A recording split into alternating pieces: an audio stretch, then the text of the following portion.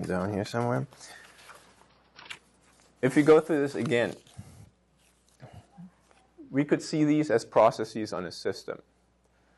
And in operations 1 through 4, O2 is created, which could be a malicious script, which P1, who might be a malicious user or process on the system, generates. And then in operations 5 through 7, somehow tricks P2 into executing the script. Operation 8, P1 gets rid of the evidence by deleting the script. And operation 9, maybe the result of executing the script, P2, who may have privileged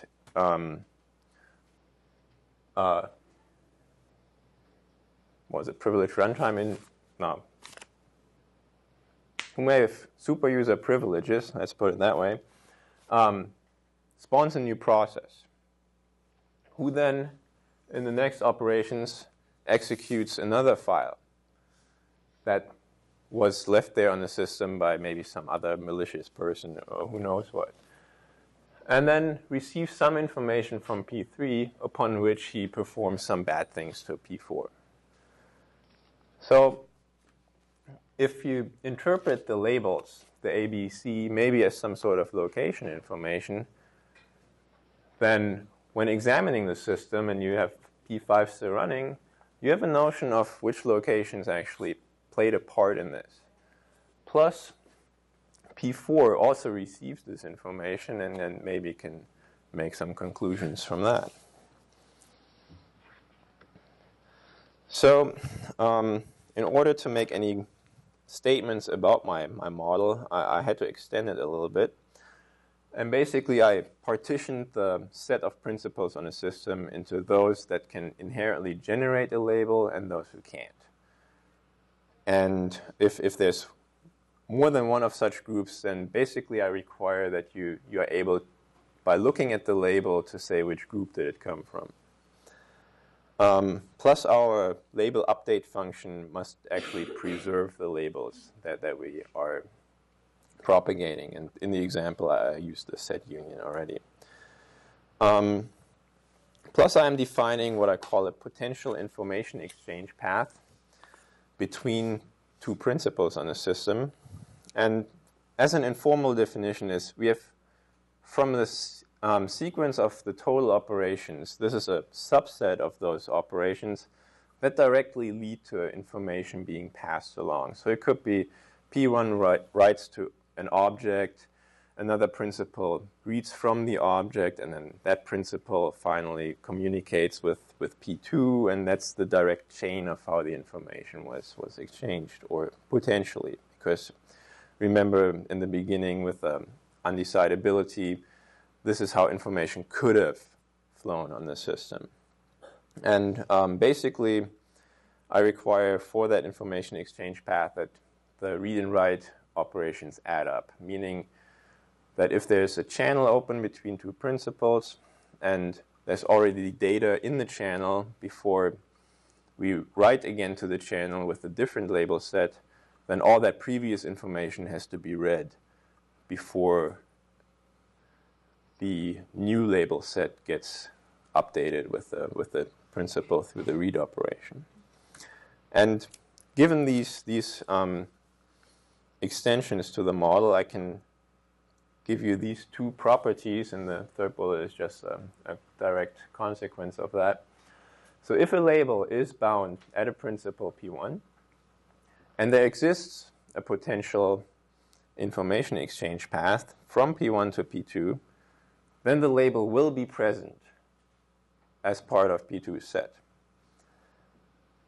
Furthermore, if you find a label at P2, and P2 is not a principle that could have generated this label itself, then information must have been exchanged between P2 and a principal who could have generated this label.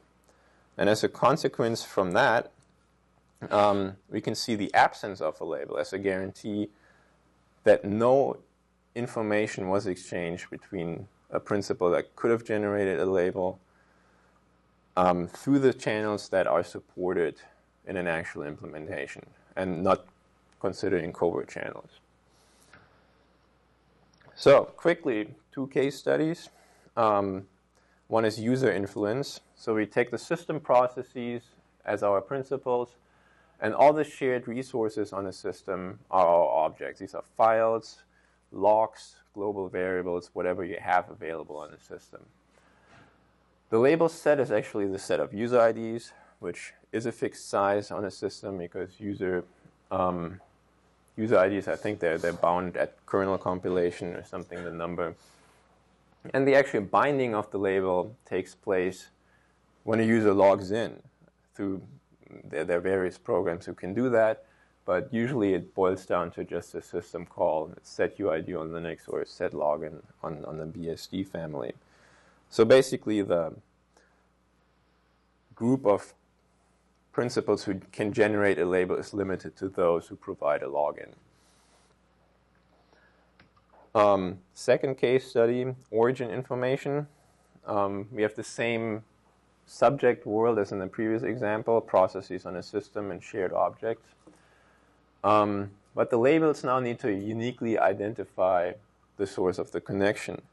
And this could be a network identifier. You can use the source port, destination port, and source addresses for TCP and UDP. Or you can even think of using information such as GPS information to convey origin here.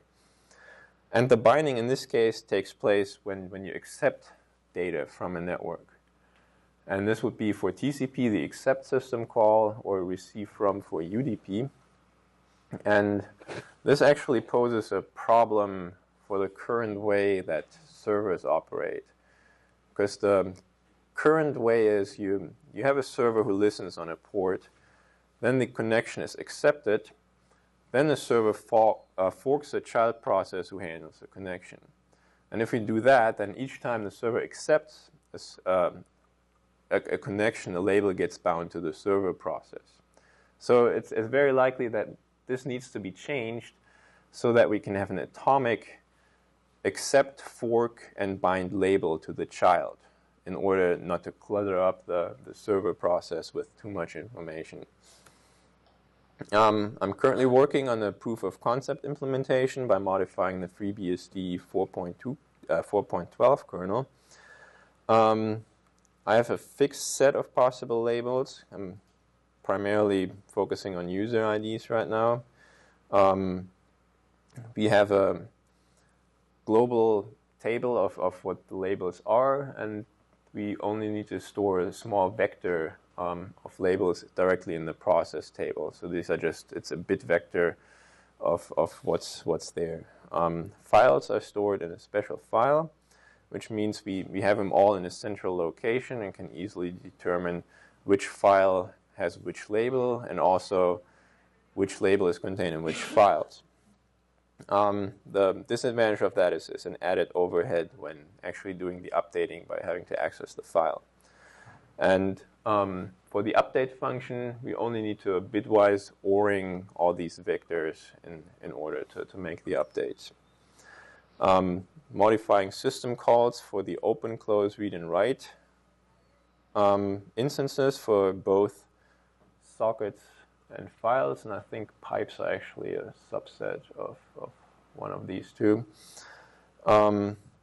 The user information, as I described earlier, is bound at the setlogin system call, and the network information at accept and receive from calls. Other applications of this work, other than the forensic information I mentioned earlier, is network traceback, especially in conjunction with the network identifiers. But you can use labels for access control as well. You can say, similar to the owner group world permissions you have on a system, you can certainly group locations together as well, location labels, and